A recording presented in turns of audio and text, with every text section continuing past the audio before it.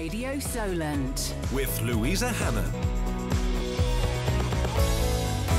Thursday the 10th of May then, it's Louisa Hannon in for Julian. He's off this week, back with you on Monday. However, all the usual features, including our Julian's People, and we're catching up with two more now. Doing their bit to reward the outstanding men and women from across the South. This is quite extraordinary. Adam Terpenning runs Room to Reward, which gives a break to volunteers and frontline charity staff. And Adam's in the studio along with Joe Langtree, who is also from Room to Reward. It's lovely to meet you both, because it's my first time meeting you. I know you both appeared on the programme about 6 months ago. For people who weren't listening then, just remind us, what is Room to Reward? Okay, good morning, Louisa. What we do is that we ask hoteliers to treat an unsold room as a wasted asset. And ordinarily they know when they're going to have an empty room. So what we ask them to do is to treat this room as a wasted asset and to donate it to someone who truly deserves a break. Okay. So that's on one side of the coin. And on the other side, what we do is we ask registered charities to nominate and recognise their most outstanding volunteers and give them a short break as a way of saying thank you for what they're doing in a very tangible way. What a fabulous idea. And we put the two together. And so hoteliers absolutely, they obviously realise the importance of the charity sector, and they're using this unsold room to good use. We'll talk more about the charities with Joe in just a moment, but tell me more about how this whole idea came about. Yeah, absolutely. It started about 3 years ago, and it was an initiative. I wish I could take the credit for it. Absolutely. But I've set it up. But it was actually started and founded by a gentleman called Nicholas Roach, who's the chairman of Harbour Hotels. So he came up with this incredible concept and then asked me to set it up. And 3 years later, we are gaining momentum. We've now got 150 hotels in the scheme throughout the UK.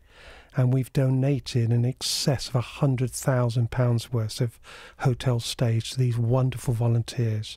I didn't realise before I joined the charity sector, there's some incredible people doing wonderful things. They don't expect anything, but to suddenly be told, you are very special, you are doing something outstanding for a particular charity, and to give them a short break is really fantastic. And it's been so well received by the hoteliers, because they're using this unsold room, but also the charity sector as well. I suppose as it builds momentum, you must get charities approaching you now, which is a great situation to be in. Spot on, Louisa. Absolutely. To begin with, we were obviously contacting the registered charities, but now charities are hearing about us. Good. They want to integrate our scheme as part of their recognition scheme within their charity, and the two work together. Fantastic. Yeah. And Joe, when it comes to choosing those worthy recipients, that must be a really hard job. And as we were saying there, as Adam was saying, it must be difficult as well to persuade those people to actually take a break, because so often they don't actually feel that they're doing that much of an amazing job. Yeah, absolutely. One of the sort of biggest challenges we face is convincing people that this isn't too good to be true. There's no hidden catches or costs or anything. And in terms of the volunteers themselves, they're nominated to us by the charities, so we leave it to our charity partners to decide who they want to put forward, because they know best who's having the biggest impact. And it means, from our point of view, we get a really nice varied range. So we get people who are, whether they're doing amazing things in fundraising, or maybe they're caregivers, or maybe they're helping out in the office, doing behind the scenes work, that actually their contribution enables the charity to then focus their efforts on their beneficiaries and in other areas.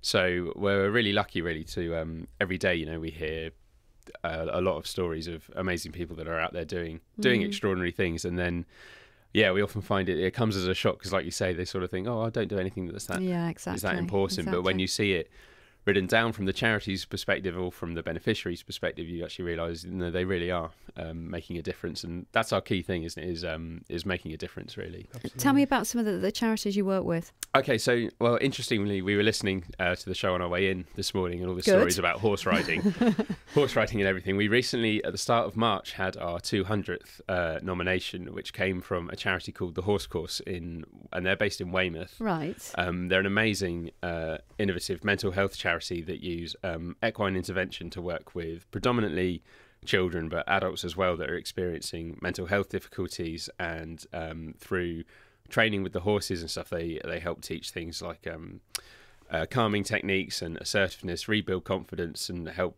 them then go on to sort of integrate back into society. So they're just they're one of several of now getting on for 130 charity partners that we have. But yeah, so we went down there at the start of last month to meet them, and we made a little video and stuff about what they do. And their nomination was a woman called Jo Tucker, who works directly with these young people, and the difference that they've made in lives of people, you know, that really need it is quite amazing. So they're one. We have a really nice spread of major national charities. So we're partners with Scope, WizKids, National Autistic Society, MenCap, and a few others, and then a lot of local charities as well, which is really nice for us, because we often find with the local charities, it's those that are really filling gaps and doing absolutely essential work. So ones like Hope for Food in Bournemouth, Macmillan Caring locally, there's loads around. Dorset Mines, Fantastic. Exactly. Goodness, like brilliant charities.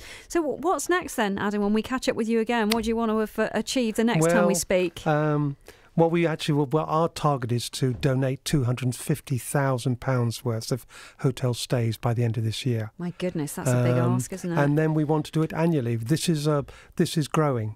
We want to become a charity which is recognised by the industry, by the hospitality industry. We want more hoteliers to get behind the scheme.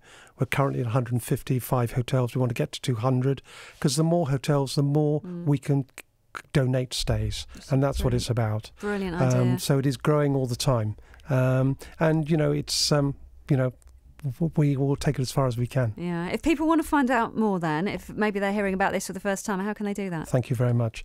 So if you'd like to go onto our website, www.roomtoreward.org, all the information about the charities on there. If you are a registered charity listening, please get in touch with us. If you're a hotelier, please make touch. We want to hear from you. We will catch up with you again, no doubt, in the next few months. Lovely to meet you both. Thank you very much indeed, Adam and Jo. BBC Radio Solent.